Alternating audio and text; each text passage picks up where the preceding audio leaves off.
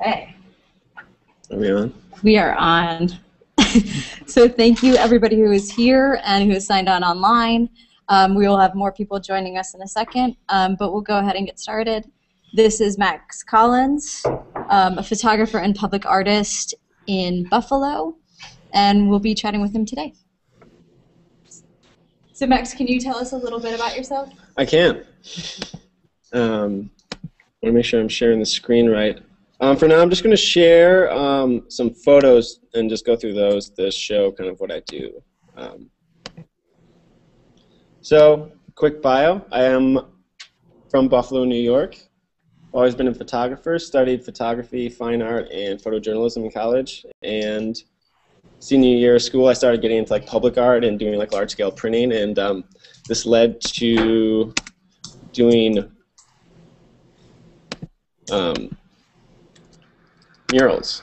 So I will pull up. So this was the first mural I did in Buffalo. So this kind of shows what I can do. So this is a photo I took of my friend, and it is just adhered to the wall. It's just regular paper and wallpaper glue used, and then it's just kind of pieced together like a puzzle, similar to how like billboards are put together. But so yeah, since like being back in Buffalo, like public art is kind of like really taken on a new role for me, because it's kind of, I think it plays like a really important role in like the redevelopment of a city. And I think with Buffalo, that's kind of like this new city on the rise. Not on the rise, but there's just kind of this new identity that I think that's being formed in Buffalo, kind of coming out of this industrial era, and there's kind of this new creative feeling that's happening there. So I think there's like a huge opportunity for public artists to kind of like make a great home in Buffalo. And so that's kind of been my primary focus for like the last year and a half since moving back, and have like a pretty busy summer plan for more of this stuff. So figure I'll just open it up to questions, and we'll just like talk about whatever people want to talk about. Great. So Max, why photography and public art? Photography was just a natural thing for me. I mean, at a very young age, I like saved up, when I was 12 years old, for kind of some bizarre reason. I just saved up and bought a camera that summer and just started taking photos. And as like I got into high school and had like opportunities to study it more, I just kept doing it, and I just kind of, people said I had an eye for it, and so it just became kind of my medium. And I think it just became this this way to communicate. And just like, I think when you have a knack for something, I think it's important to pursue that, and it's kind of just turned into my life since then. And what caused the shift from strict photography to public art? For me, I think it came down to wanting to work with my hands more. At the same time I got into public art, I was working on a thesis that had to do with internet addiction and like kind of our like dependency on like iPhones and computers and stuff, and kind of how that was making us very detached, like physically, from one another and just like the world around us. So as a way to kind of combat that, even with myself, who was spending all my time just like photoshopping and just printing in like a print lab, was a very like inclusive process. I wanted to like kind of get out in the world more, use my hands, and kind of like through that project started doing that. This is just kind of a way to get my mind to think differently about it, and about the project I was doing. I can show some work from that project. I'll close that window.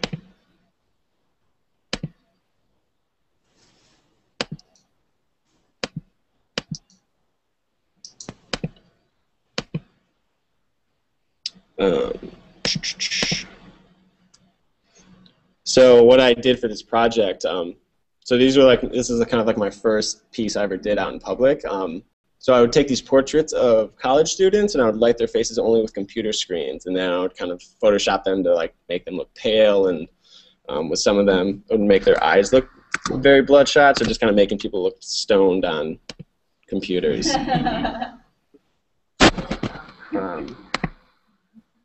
And like, I of course had to include myself in this, so I did a self-portrait. But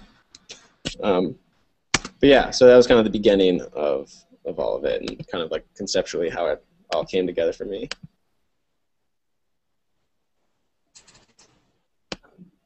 what's your process for pairing or deciding which images to pair with your public location? I don't know. I mean, it's really just kind of like a visual thing. You know, like for this, you know, this is on the side of a store in Buffalo on Elmwood, and you know, I knew that we only had this little area below where like the siding ends, so it's like this very like narrow strip. And for me, like, you know, I want like big impact. So like, what's the biggest image that we could fit in this little slot, you know, on the side of the building? For me, I think a smile, you know, something like a close-up of something was, you know, what I wanted to do. So I made like the same decision with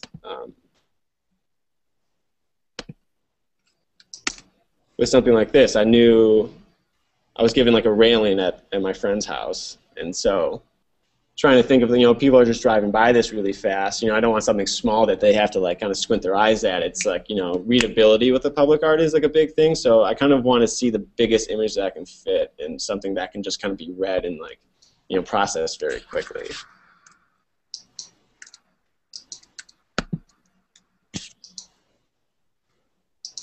So some of the things that you've done have been on sort of friends, in locations that friends own and on friends' turf, and some of them have been a little bit more official installations or official sort of postings. What have you found to be sort of like the difference in vitality, or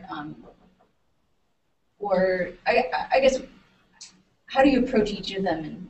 And is there a different way that you approach sort of more official works versus your stuff that you're able to do with friends' locations? You know, with the like friends locations, there's like, it's much more of like a collaboration. It becomes a little more spontaneous, and you know, it was like sometimes there's less planning will go into it. Some, you know, when it's like something like more officially done, there's a lot more, you know, conversation about like approving the piece, and you know, so with the friends, it's like much more experimental. So I think that's a kind of like a great like guinea pig. Like, this is like my first garage door I ever did, and you know, I knew my friends bought this house. I wanted to do something on a garage door and like test out some new like adhesives that I had.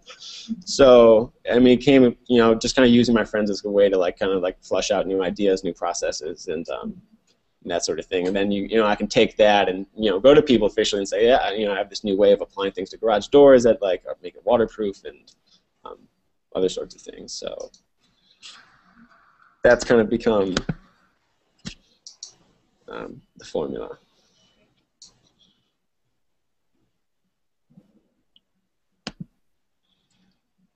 Where do you have a next project already planned out?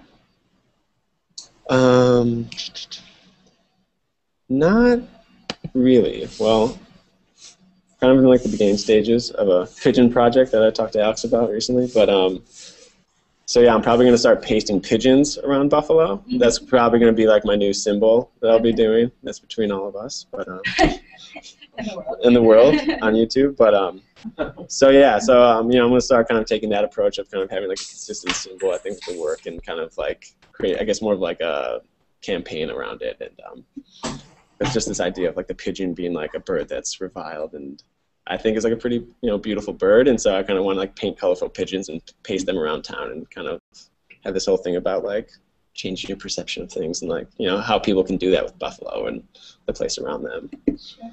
So that's kind of like the beginning stages of that idea. And I know I have a lot of like teaching, like some workshops I'm going to be doing this summer. I did some work with this town in Springville outside Buffalo, where I did like a mural camp with kids where we were given like abandoned storefronts, and then me and like 10 little kids, you know, conceptualized a project, and then we did our own murals together. And actually, I can show you that work. So that was this stuff. So I guess just like this idea, I mean, with the murals is, you know, when I do these workshops, I just tell, you know, the main message I'm trying to preach is that this is like, you know, a great way to just engage with your community. And for me, each mural is kind of a way to communicate, you know, what would I want to say to a large group of people? And, you know, talking with the kids and saying like, you know, what do you want to say to your town? And, you know, I was trying to get them to talk about, you know, whether they like Springville or not. And like, none of them liked growing up there, and they're like, it's boring, there's nothing to do. And so we kind of settled on the idea that we'd just put up large pictures of them looking bored.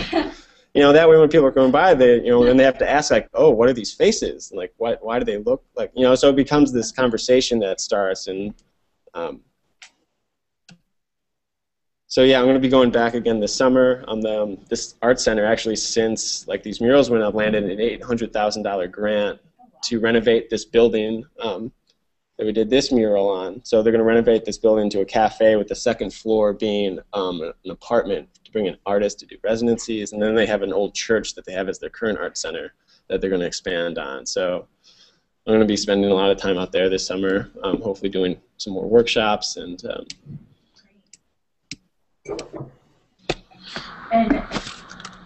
And so working with the students or working with the kids, how did you engage their excitement about the project, or how did you incorporate them and help them drive this project? I think kind of like putting all the power into their hands, you know, trying to show up as being much more of a facilitator than me trying to use them as like labor to carry out whatever, you know, ideas I had going into the project. So I think, you know, by saying like, what do you want to say to the town, and kind of having them answer that question, and, you know, and then just like using them as models too, because, you know, then they become like the face for like the idea and like the project. And, you know, by the end of it, you know, it was only a week-long project, but it was, they seemed to like really be into it, and, you know, that's why we've since lined up more projects with them. And I think just like in a town, like, you know, I think getting kids like to like, I think feel empowered like this at that age, because I think it's, you get away from remembering that you can, like, you know, you kind of control your environment. It's like, you know, these kids, they say it's, you know, it's boring in there, but, you know, it's like, you know, I would try to ask them, like, what can you do to make Springville not boring? And like, you know, can you guys organize like an art show, or like put on a play with your friends? And like, you know, I think it just kind of empowers you to feel like a sense of accountability to, like, you know, kind of your environment, your surroundings. And, you know, for me, that's what like I've really taken away from like doing public art, and that's, you know, why I keep doing it, because it's just kind of that process that, you know, I'm, you know, through a project, I'm working with people that work in the building, the people that own the building, you know, people that are going to see it. You know, you try to talk to people that live in the area, and so it's, you know, it's just this way of like interacting. I think, you know, with like community growth, I think that's key. What's the type of feedback that you receive from people? I mean, do they find what you're doing provocative? Do they? I don't know. I feel like my work's never been like really provocative. I mean, this was like the first thing I did in Buffalo, and it got some press, and it was kind of interesting to see like reaction, just like I'm like online, because there was articles written in CPA and kind of all over the place. And you see, I mean, I feel like the reactions you get online, it's just like the people, you know, just these trolls online that just like hate on everything, and like, you know, people would comment on like this mural and say like, why did you cover up that brick wall? I love brick. You know, like you just see these like really irrational like thoughts, but I don't know. I mean, for me, even a negative reaction is like a really good reaction. I mean, I think any type of reaction is good. I mean, it at least gets them to think that they'd rather see something else on the wall. So when people say like, "Why'd you do this?" It's like, well, it's like if you had a better idea, like go ahead and do it. So it's I try to embrace both reactions, but this one, like people. The guy that like helped me prep the wall, you know, was like, you know, people think you're gay, like after doing this, and like, you know, why'd I put like an out of shape man on the wall, and like, I don't know. So you kind of get like reactions like that, and you know, on the other side, you kind of get these like euphoric reactions, like, oh my God, this is the best thing, like I love Buffalo. So it's but yeah, no, I mean, I just like, and we were talking, okay, now we're talking about this beforehand, but just that, like, you know, public art, this is getting kind of like common people, just like everyday people seeing art like this, and I think that's the reaction I really enjoy. Like when I, you know, seeing these like homeless guys walk by and they're like, oh, this is really cool. And, you know, it's just like, you know, they're not people that go into galleries, and so I think, you know, being able to reach a totally different type of audience with art is, you know, I think another big pull for me, showing art publicly like this. On a technical side, how long do these tend to sort of stick around? This one, I don't know, I look back on this one, I could have done this one much better, just with like the adhesives that I now use. So this one only lasted about 4 months, but, you know, I've had pieces since last over a year. I think there's a piece in Ann Arbor that's lasted since I graduated there, so that's been about 2 years.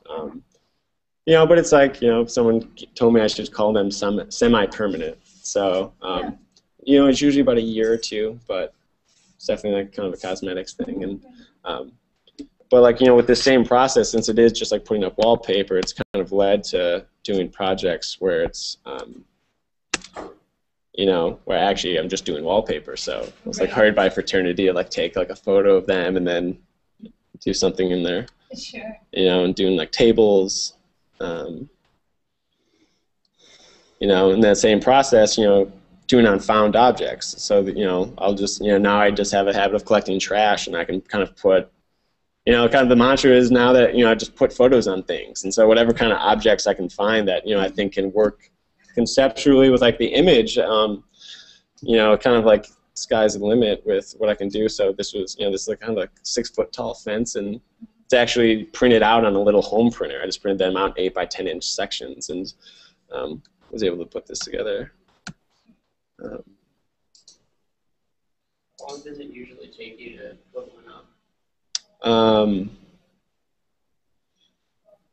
Like something like this was like hour and a half. Let's see, like this one was about a 12-hour install. It was just me and another guy and one ladder, so it was kind of like limited. So it kind of depends. I mean, these went up in like a few hours. How does the process of pasting or repasting, how has it affected the way that you photograph? Or has it? Because like a lot of the printing I do is black and white with the murals, you start to kind of think more, with like, there's definitely certain qualities that make black and white photos just like, more, just like make them pop more, like the black and white stuff. I'm always kind of looking for like kind of like a one light source, very contrasty, something that just like pops really well.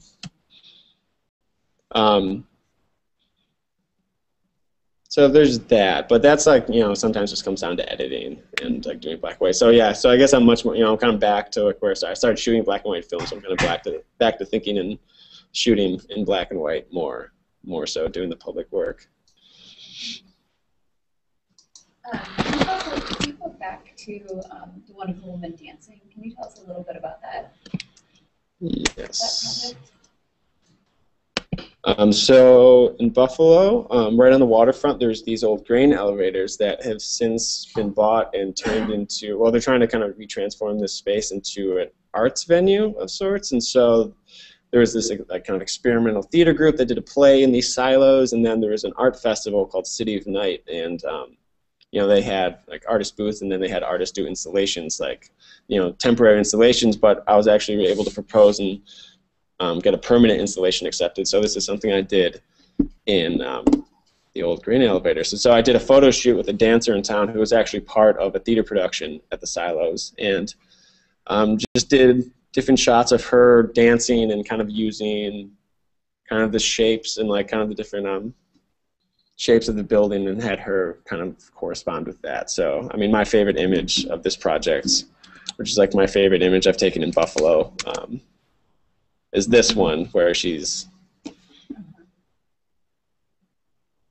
bending backwards with it. So yeah, so this one, this is like a cool project, that's was able to stay up and is now part of the tours that are given at these elevators. But I mean, I feel like, with this project, it was kind of trying to show, kind of where Buffalo came from, which was like, this industrial feel, but then kind of like trying to highlight the arts with it, because I feel like kind of that's going to be a big part in the new identity of the city. Hey Max, your work is like the canvas for your work is never something that's been off. It's always like a common place or space or object. Mm-hmm. Why is it that you choose to do that as opposed to like a more typical, or what I would think of as banal kind of way of just like framing the images you take, hanging them on the wall? Mm-hmm. Why is it that you choose to interact with like those environments such like a really intimate way that like your work becomes part of that moment. Yeah. You're like in this image is showing that it like in a weird way visually extends. Mm-hmm. I think it's really, I came from like a very conceptual art program that pushed, like a lot of different methods, and it's like, what's your idea and what are the different avenues that you can express this? And so I kind of be thinking of like, all right, I have this image, but is there another way to push the idea, or how can I make it more effective? For me, like good art is, I always measure by how effective it is with like it conveying a message, and so knowing I could do this photo shoot in these elevators and then do it on the wall in the place that I took the photo, it, totally, just, I think just kind of takes the photo to a whole new place, and I think just gives it like a whole other like kind of aura to it. I think when you're in this building, like the fact that this building's kind of being redefined and I was able to do this installation, I think it like just totally adds to that, contributes to that thought. I think one of the things that really drew me to this project in particular is that you're almost, you're creating visual space where there's not space.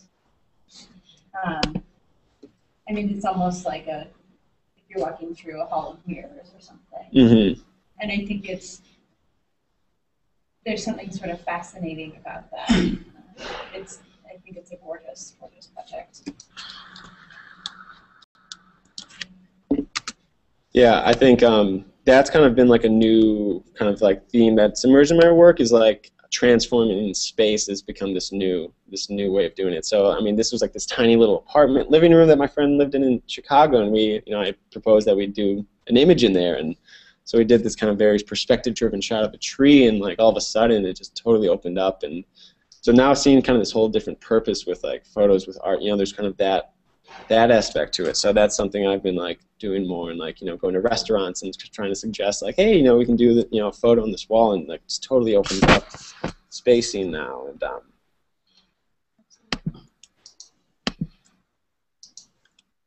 what's your favorite project? You have to have like an absolute favorite. Absolute favorite? Yeah.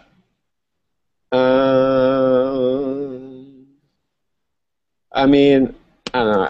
It's hard to say this was probably it's been my favorite project. I think conceptually this is my favorite project, just because I think it's like such a great. I think like there's all these different facets of like this process and like what I do that came together. It's just like this. The image of the woman bending backwards, like just that alone as a photograph is something I was extremely proud of. And then just being able to like, do it on this wall, and and have people come in and see it that worked in that building in the '70s, and there's this whole it's kind of this whole package. So there's kind of like every element of the project worked for me, but. Really interesting because you eat flour. Totally.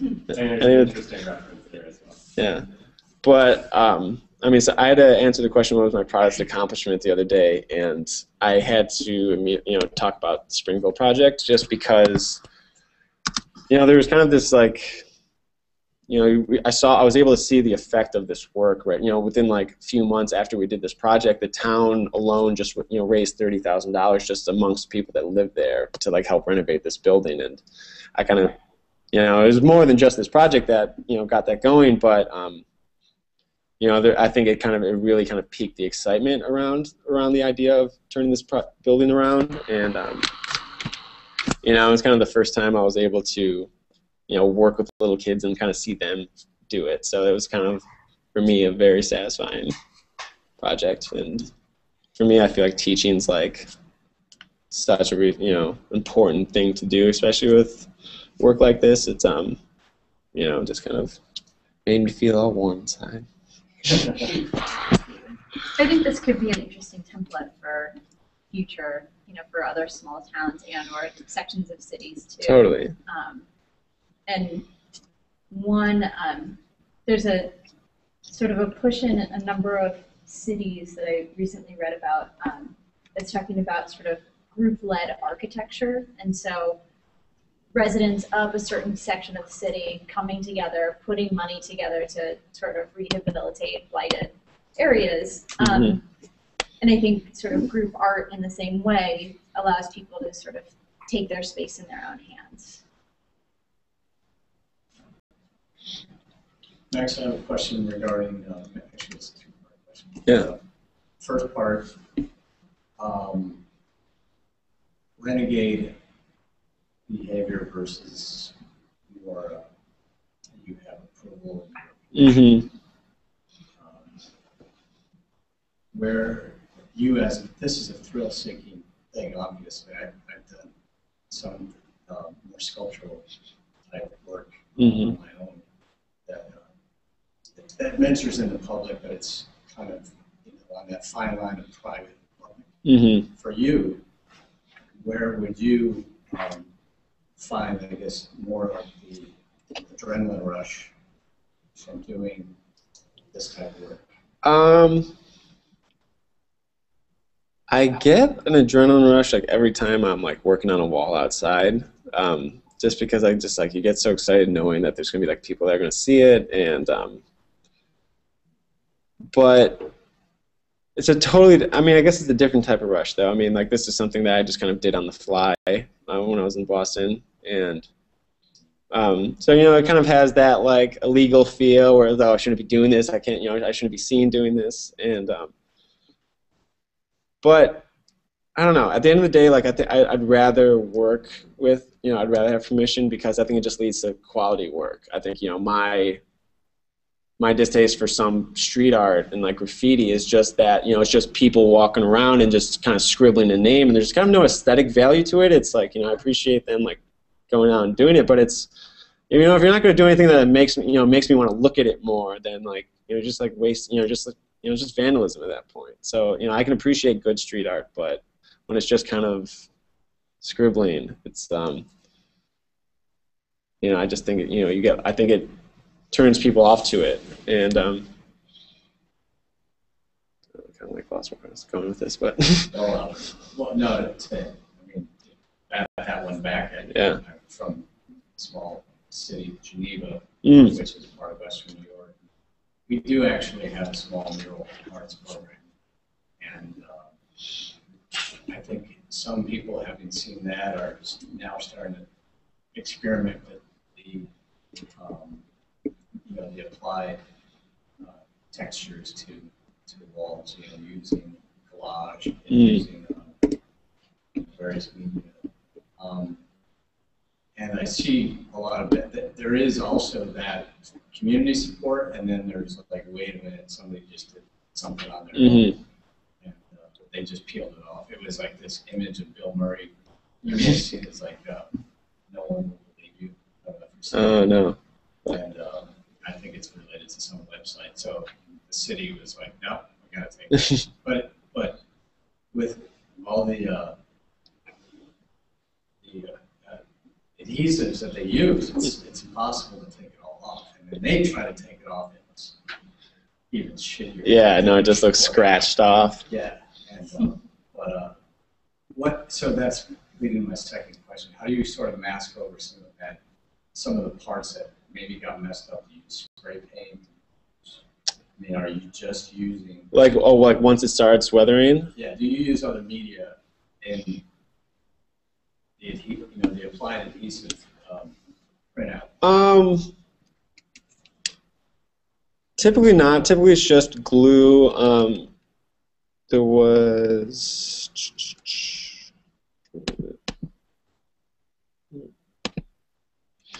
You know, this is a mural I did in Buffalo. You know, so something like this was like kind of a collaboration with different painters, and so there was other work that was used. But I mean, with my aspect of it, you know, it's just paper, glue, and I did end up, you know, putting like polyurethane on top of it just to, you know, seal it in a little bit better. So, you know, what I found with like professional artists that use the same process, they usually work with a kind of a mixture of a medium gel and the glue, and that way it's kind of much more of like a plastic, you know, adhesive that's holding it in.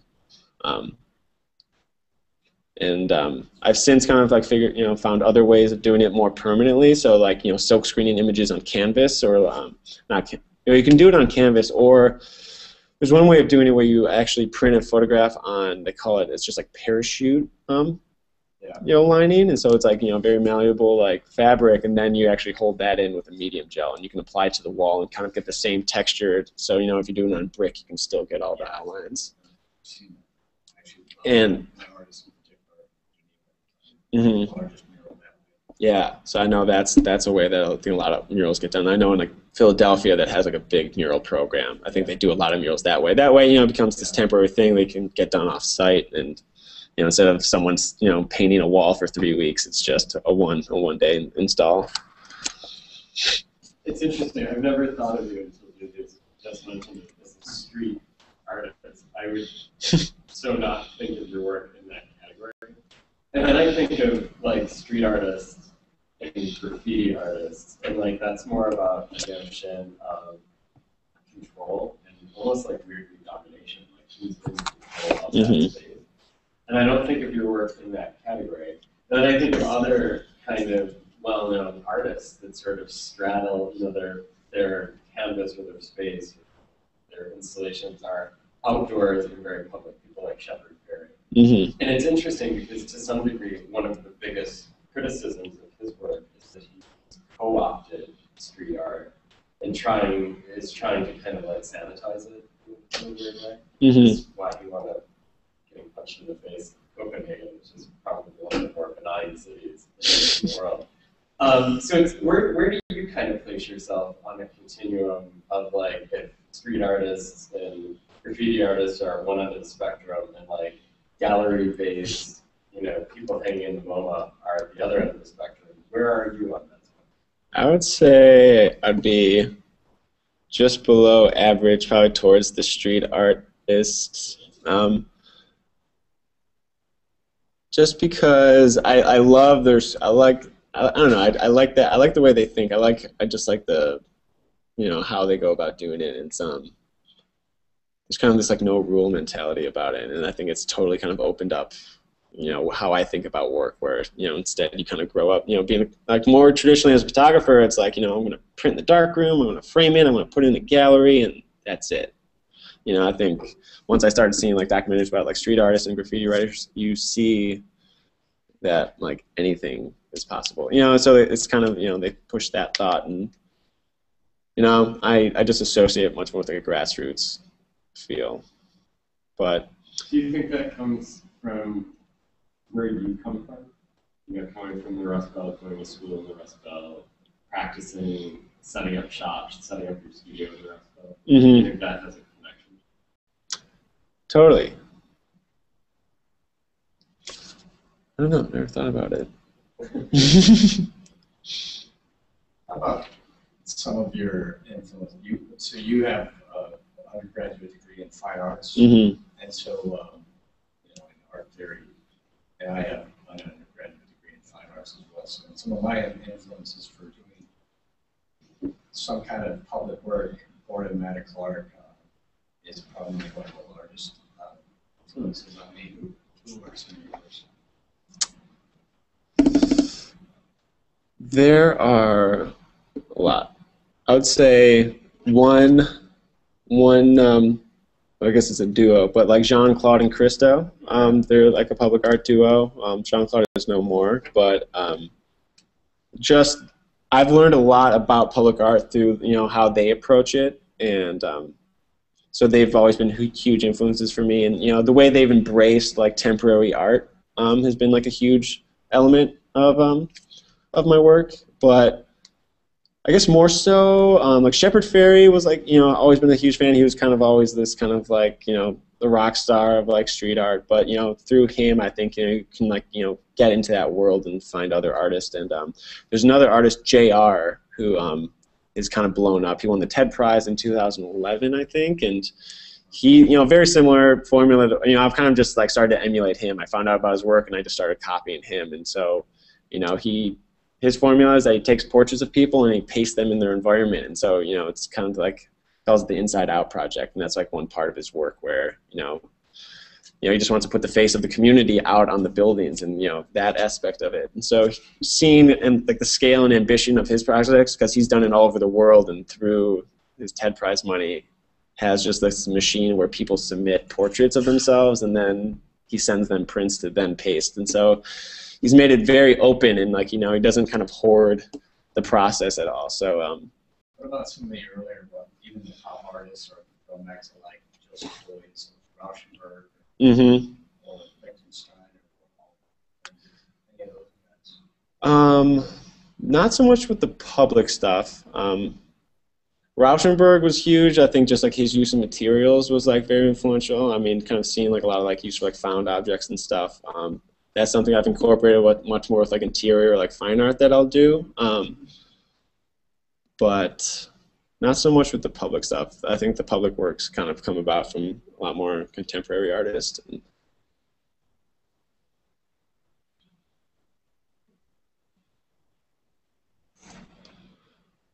But I don't know if I could attribute this to anyone specific, but I think just maybe the notion, I mean, I'm sure if I knew my art history a little better, just the notion of like making art accessible to more people. I think art can be a very exclusive thing to people, and what I've really enjoyed, the reactions I enjoy most are people that aren't into art and kind of just have this very natural reaction. I think that's why I really enjoy working with kids, because you get this very natural reaction to it, and like art doesn't have to always be this very like highly intellectual thing, and I mean, it can be, but I mean, you know what I'm saying, where it's it makes it so just like the average person can come by and see it, and makes them just kind of engage and start seeing like much more of a,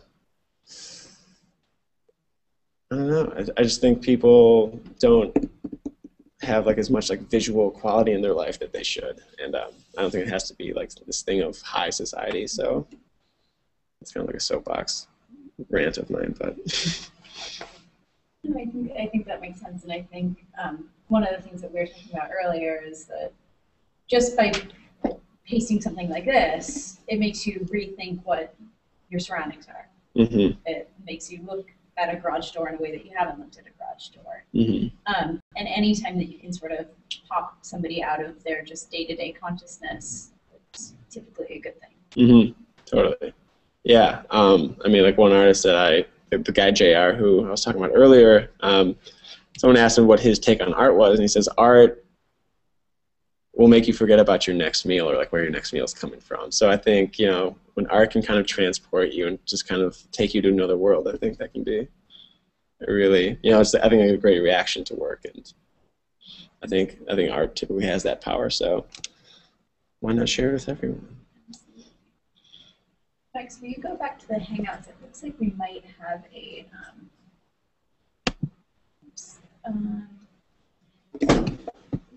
Did I mess it up? there it is. Looks like we just have a comment. Oh.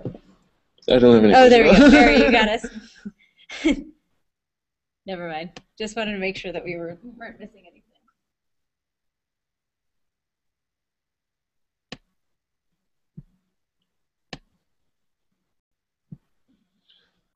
If you had all the money in the world, taste wherever you wanted to, do you have any sort of dream projects that you would tackle? Or dream places that you would? I think just, I would love to just know I could go up in scale in a significant way. Like right on the waterfront in Buffalo, you just kind of see all these old abandoned industrial buildings. So, it'd be great to do stuff on those, and, I guess just like take this to a much larger scale. I think scale is something I'd love to see increase. One of the things that we were talking about earlier too is basically how art, and really anything that's sort of associated with art, you have to be able to get outside of art to actually get it done. So you have to connect with people. You have to work with non-artists. What sort of approach has been most successful for you in terms of sort of getting to do what you want to do, and what has been some of the setbacks that you've found as you've gone from sort of the university world to the real world? Well, I think you realize you're just not going to do whatever you want all the time, and so like when I have to work with people, like the first one I did Not this one.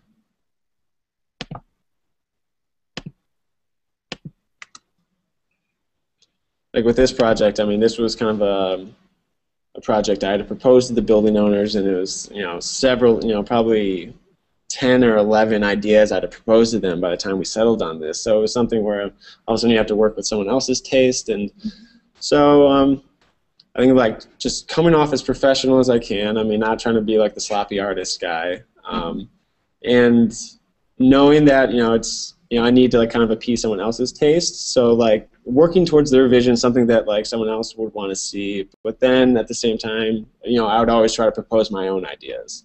So give them what always giving like the people that you're working with what they would want to see, and then maybe kind of show them like what I would be thinking. And, just like providing options, I guess. It's kind of been something I've really learned, and just because I think there's this idea. I think when people think like working with an artist, they just like want to have their vision, and so I've kind of approached it, kind of from like a business standpoint of like, making everyone happy, and in the end trying to get maybe a compromise or hopefully my own idea out. Thanks. I think that's exactly how I think too. In a way, part of a city. You're kind of a planner. Mm-hmm. And take, for example, this guy in the yoga pose. On the side of this, is it a cafe? Is it it's a sandwich shop. It's a sandwich shop, but maybe the sandwich shop folds, and some person with an idea for a yoga studio automatically will be like, I gotta have that building because of that mural. Yeah. And so maybe you turn over, the rate of commercialism within a space thanks to your work, and that makes you, existential somewhat. Totally. By doing just a simple act of art. Yeah. Yeah, I've never really thought about like the chain reaction of like the content of a mural like that, but I mean, it's kind of like proven, like, there's been studies that show that like murals do add to like the value of a building, and so, kind of one of the pitches that we've had in Buffalo with like all these abandoned buildings downtown, especially that are always up for sale now, being able to approach realtors and say, this building's for sale, let's do a mural on it, we'll get some eyes on it, and, when you have a piece of art on a building, it does give it value, and so yeah, I think there is an element to that, and I think with the amount of abandoned buildings in Buffalo, it's it's there for the taking. So it's worked out with returning back.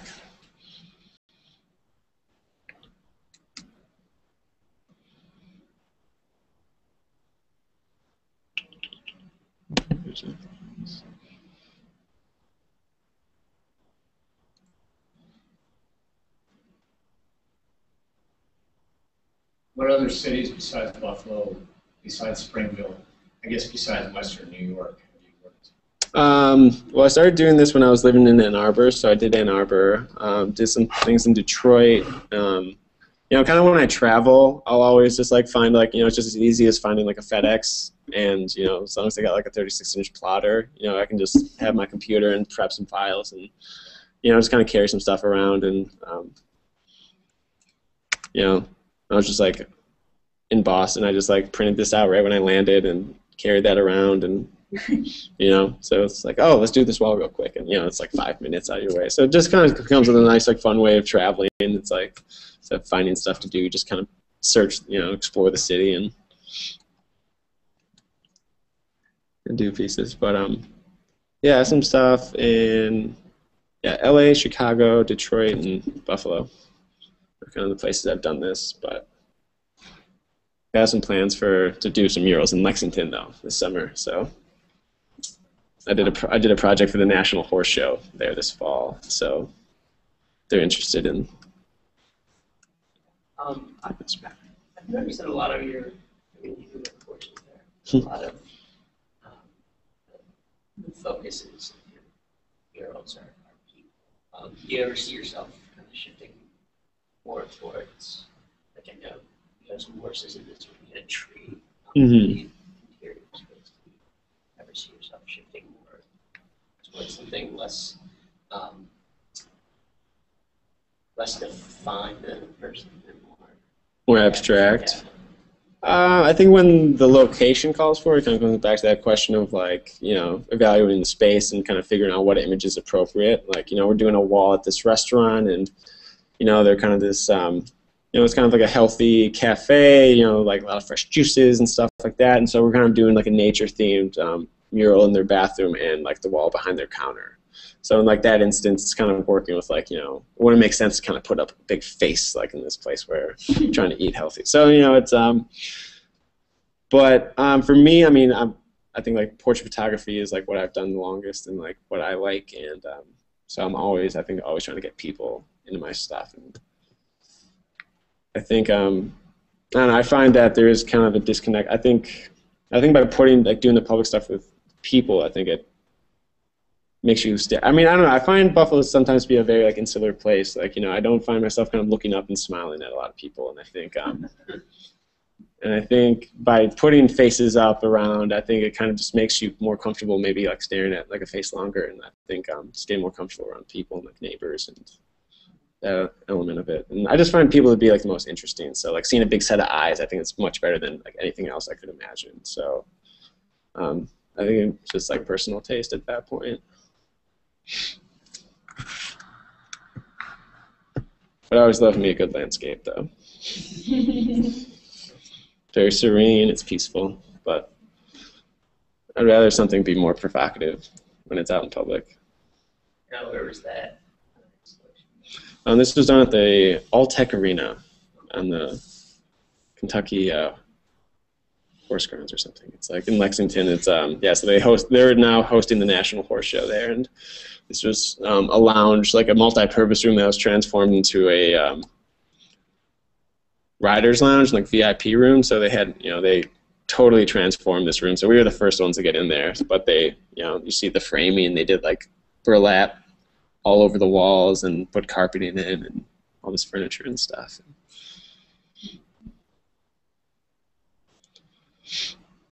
That was fun. Apparently Bruce Springsteen got to see this, so I was happy.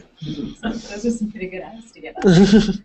I did not know he was a big horseman. I didn't even know the National Horse Show was a big deal before I did this project. Like I was down there and like saw like all this stuff happening. I was like, is this a big thing? But yeah, it used to be held at Madison Square Garden, apparently.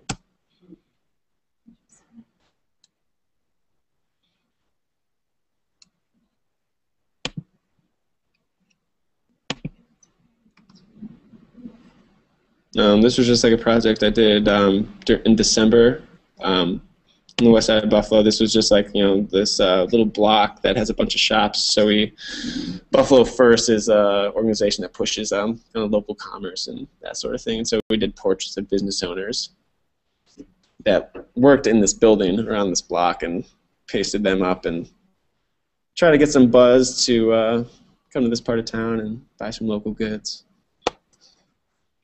So it was fun.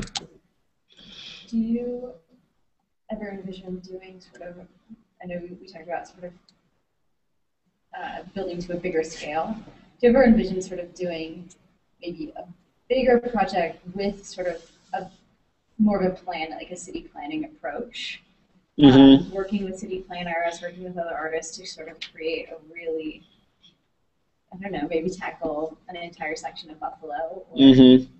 Totally. I mean, I was able to get, there's this Buffalo News article about some of the work I did, and like since then that was great because like all these people kind of coming out of the woodwork and being able to approach me, and actually one city planner said like actually wants to do something on the grain elevator. It's like a large thing and is interested in working with me and like him helping me kind of plan the logistics of something like that. And so so yeah, totally. Kind of like getting like a whole team together and kind of really making it like a large operation. But I feel just like experience-wise, like I just know there's a lot more to learn, and so it kind of becomes that do I just jump into it and figure it out on the fly? So I've been like a little more hesitant to jump into that, especially I have started kind of like working more interior. I think probably just because of like the winter time, but this is kind of the stuff I do more like in my studio and work. So, but still large. I mean, this is like a 7-foot tall piece.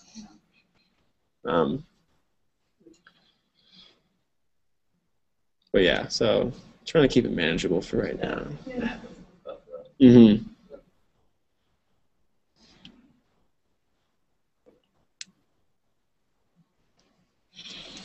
Yeah, this is a guy who's fixing up this old warehouse building downtown that used to be a print shop, and so he's turning it like into his house actually. And so he was throwing out hundreds and hundreds of these old silkscreen frames. Oh. So he took those frames and I kind of made this shape out of them. And took his portrait when he was just demoing the building one day, and I have a map from Buffalo from 1948 superimposed on his face. So yeah, Buffalo's a great place for reusing materials too. Like for this bathroom we're designing, we just like got like 80 square foot of like these 7-inch oak boards for like $30. It was like ridiculous. I mean, you can just find all sorts of stuff. So Buffalo's been a great place to make work on the cheap.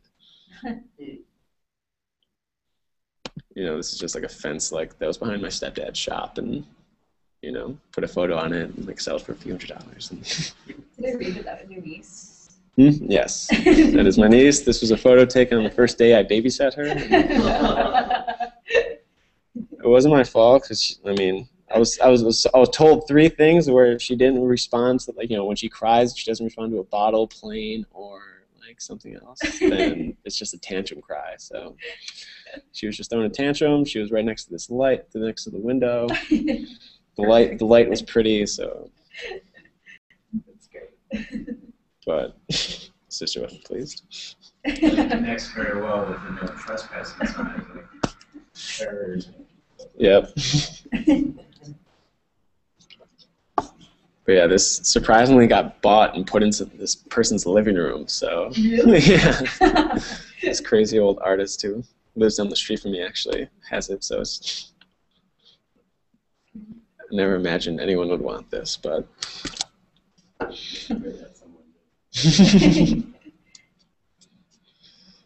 well, we should probably start wrapping up. Does anybody have any last questions? Good.